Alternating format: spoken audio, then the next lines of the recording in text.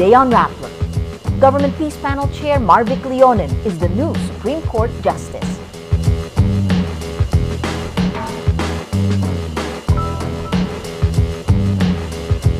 The Ampatuans remain a power bloc in Maguindanao. 74 clan members are running in 14 municipalities.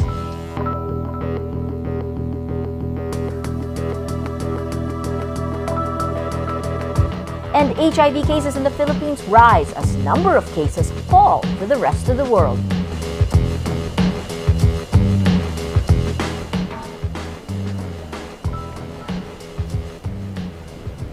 Hello, we are coming to you live from the Radisson Blu Hotel in Cebu. This city is the base of about 80% of the shipping industry in the Philippines. In 2010, the province of Cebu recorded the most number of banks and the largest bank deposits. In 2011, Condé Nast ranked Cebu the 8th best island destination in Asia. And just last month, Entrepreneur magazine called the furniture capital of the country the top 9 design capital of the world. I'm Maria Ressa. Welcome to Rappler, your social news network. President Benigno Aquino appoints Government Peace Panel Chief Marvic Leonen to the Supreme Court Wednesday. He takes over the seat left vacant in August by now Chief Justice Maria Lourdes Sereno. Presidential spokesman Edwin Lacerda says Aquino considers Leonen's appointment, quote, a contribution to his vision of an empowered and independent judiciary. Leonen will now be working with Justice Mariano del Castillo. In 2010, the Supreme Court admonished Leonen and 37 faculty members of the UP College of Law for asking del Castillo to resign, following allegations he plagiarized parts of his decision on a case involving comfort women. As Government Peace Panel Chief, Leonen oversaw the drafting of the Bangsamoro Framework Agreement. From 2008 to 2011, Leonen served as Dean of the UP College of Law.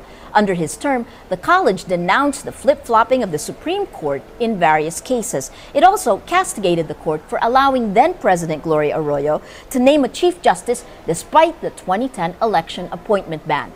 When he was interviewed by the Judicial Bar and Bar Council, Leonen says he will be independent of Malacanang.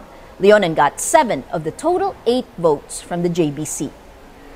The patriarch and prominent clan members of the Ampatuan clan may be in jail, but the Ampatuans remain a power bloc in Maguindanao. The Ampatuans became notorious worldwide after the single deadliest event for journalists in history, the November 2009 massacre of 58 media men and family members of a rival clan.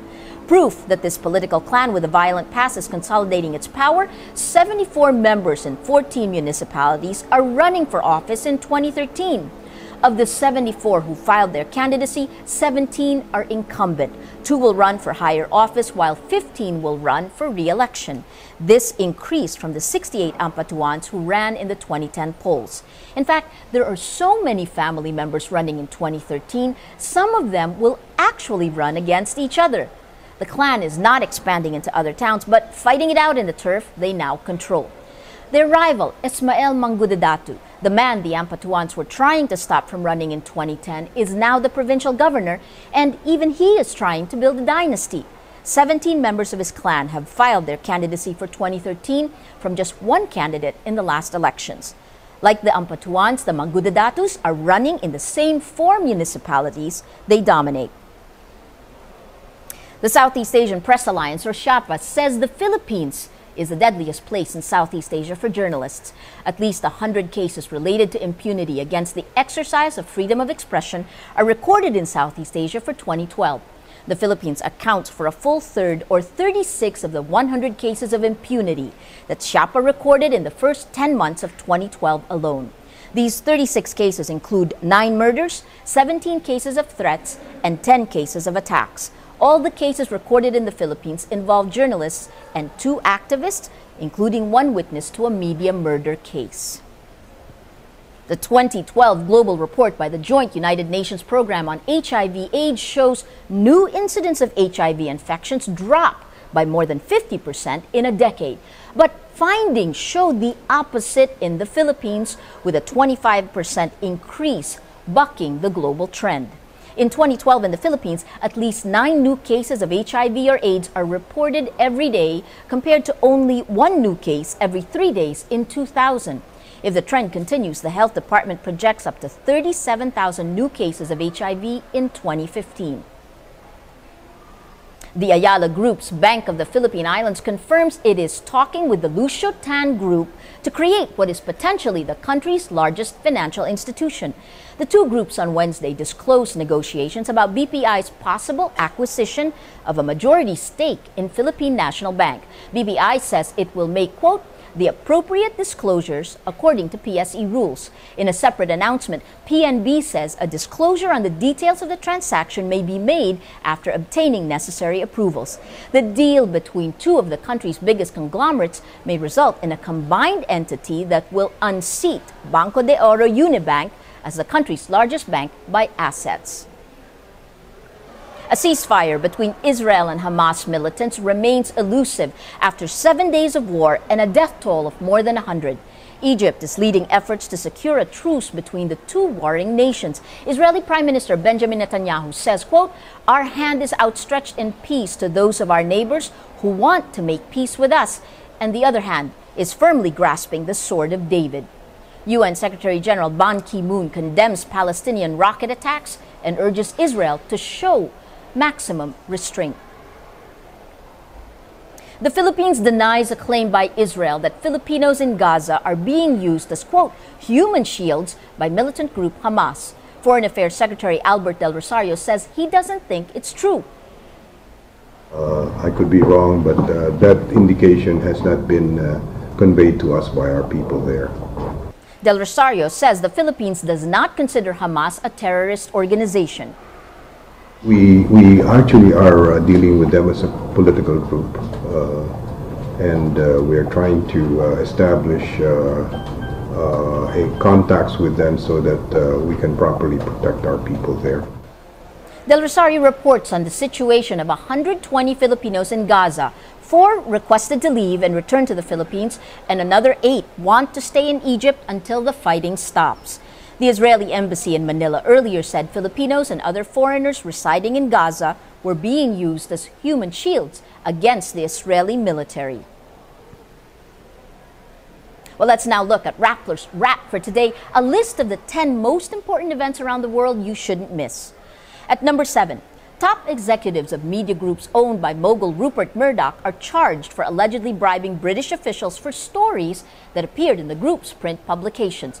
Murdoch protege Rebecca Brooks is charged with conspiracy over alleged illegal payments to a Ministry of Defense employee, while Andy Coulson, another former Murdoch employee, is charged with bribing officials for information about the royal family. The charges against Coulson, Brooks, and other suspects come from a Metropolitan Police investigation into alleged phone and computer hacking, which led to the closing of Murdoch's News of the World in 2011. At number 9, the verdict is out on rogue trader Kweku Adoboli, the man behind Swiss banking giant UBS's staggering $2.3 billion loss. Adoboli was found guilty of 2 counts of fraud in unauthorized trading and was sentenced to 11 years in prison. UBS says it is pleased the case is over and thanked authorities. It says none of its clients' funds were affected. The scandal led to the resignation of a UBS chief executive in September. And at number 10, public nudity is outlawed by lawmakers in liberal San Francisco City.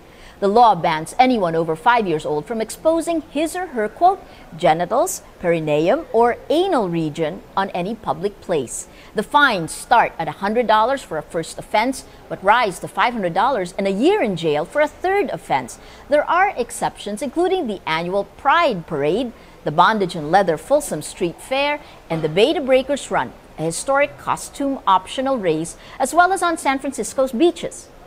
For the full top 10, visit Rappler.com's The Wrap. Rappler spent the day in Cebu with more than 500 students in our latest Move.ph chat series. Ayi Makaraig filed this vlog from the University of San Jose, Recoletos. We're here at the University of San Jose, Recoletos for Move Cebu. This afternoon, we've had workshops that followed several talks this morning on the theme Social Media for Social Change. We're talking to the students of the university and other participants of Move Cebu. So here we have Nicole. Nicole, hello. Good afternoon, Miss. So Nicole, tell us, what are the things that you learned from this social media for social change Move Cebu? What are the things you found to be interesting?